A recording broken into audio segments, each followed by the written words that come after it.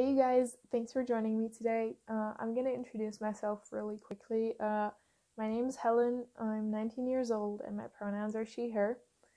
So you guys might still know me from when I was at ISU. But yeah. Today I'm gonna talk about a topic that's very important to me, the LGBTQIA plus community.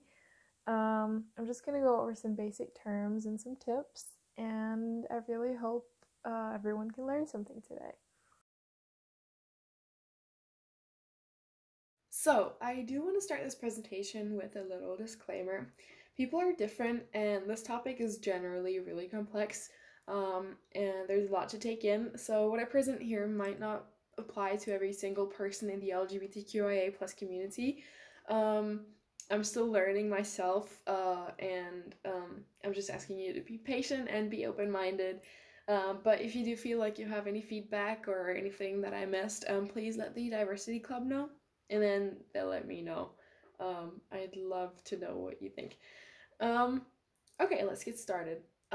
What does LGBTQIA plus even mean? What does it stand for? It stands for lesbian, gay, bisexual, transgender, queer or questioning, intersex, asexual, and more. All of these are terms for sexualities or gender identities. You might have heard them before, you might not have. And I can tell you there's definitely a lot more than I've listed here. I won't go over every single one today because there's just too many. But if you are interested in looking up some more, I can recommend the LGBTQIA Resource Center Glossary. It explains many LGBTQIA plus relevant terms. Okay, now, sex and gender. Those are two terms that cause a lot of confusion, but it's very important to know what the difference is if you're going to learn about the LGBTQIA plus community. So I hope this will clear it up. The term sex refers to the biological side of a person. Someone's sex is determined by their anatomy, by chromosomes, hormones, etc. The term gender refers to the social construct of behaviors and characteristics based on the labels of masculinity and femininity. So basically, gender is very much a perception of oneself. It's an identity thing. It's how you feel. Some people's identity matches with the sex they were assigned at birth, and some people's gender doesn't. Some people don't even identify with the labels man or woman, and find themselves either, in between somewhere or completely apart from those labels. That would be called being non-binary. Because we have this binary system of male and female, and non-binary people don't feel part of that. So I hope that was okay to understand. It's very important to know the difference. Let's talk about sexuality. First of all, sexuality and attraction is fluid. It's a lot easier to think of it as a spectrum rather than a set of rules or categories. Even though I know people love categories, it's definitely easier to not think of them here. There's a lot of different labels for different sexualities, and I'm just gonna go over the very basics here because, again, I've said it before, there's just too many. Okay, let's get started. Lesbian and gay. A lesbian is a woman who likes, loves, or is attracted to women. A gay man is a man who likes, loves, or is attracted to men. Pretty easy to understand. Now the terms bisexual and pansexual can be a little tricky. They cause a lot of confusion because the lines are often blurred between the two, but I hope these definitions make sense to you. So someone who is bisexual is someone who is attracted to people of their own gender and others. It does not necessarily mean being attracted to only two genders, even though that's what the name suggests. Pansexual is someone who is or can be attracted to all genders. Um, Bisexuality and pansexuality can overlap, but it doesn't have to. Oftentimes, people just feel more comfortable with one or the other label, and that's perfectly fine. Now, terms asexual and aromantic refer to someone who either doesn't or rarely feel sexual attraction to someone, or romantic attraction to someone. That obviously doesn't mean that they're incapable of love or something. It's just about the attraction. Another very important thing, gender identity. Let's talk about it. Some people's gender identity matches with the sex they were assigned at birth. The term used to describe this is cisgender. So say you were born with female anatomy and you also feel like a girl. That means you are cisgender. Some people, though, feel like they were born a different gender than the sex they were assigned at birth. The term used to describe this is transgender. Oftentimes, trans people will feel they were born in the wrong body. And nowadays, it is possible to transition, which is really, really cool. Non-binary, I mentioned it before, is used for someone who doesn't feel part of the gender binary of male and female. We have this binary system, and oftentimes people think you have to be a girl or a boy. That's not the case, because non-binary people exist. Some non-binary people see themselves as part of the trans community, but some don't. It's a very personal thing. Now, sometimes a person's gender identity can change over any period of time. This is called being gender fluid. It can change over days, months, years, and it can change to and from any gender. A person might feel male one day and then non-binary the next. Yeah. Now, a very important part of the entire gender identity topic is pronouns. She, her, they, them, he, him, or neo-pronouns. First of all, I want to clear this up. Everyone uses pronouns, not just people in the LGBTQIA plus community. I've seen a lot of confusion about that.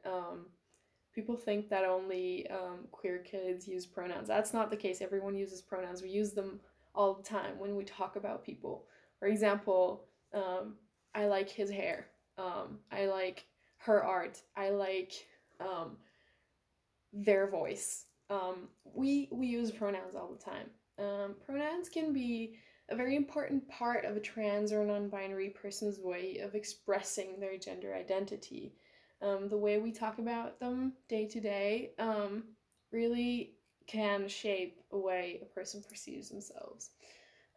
So asking someone for their pronouns when you meet them is a sign of respect, and it helps destigmatize the topic. So it would be really cool if, you meet a new person, you just ask them their pronouns, to normalize the entire topic.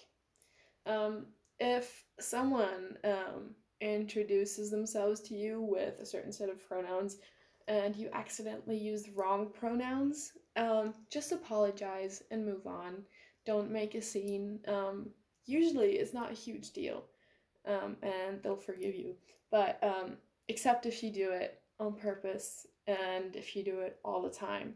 That can be really, really hurtful, and people can feel really invalidated by that. So please don't do that. It's really rude. Okay, now, a very, very big topic in the LGBTQIA plus community is coming out. Sometimes coming out can be really easy for people, but it can also be very, very difficult and daunting.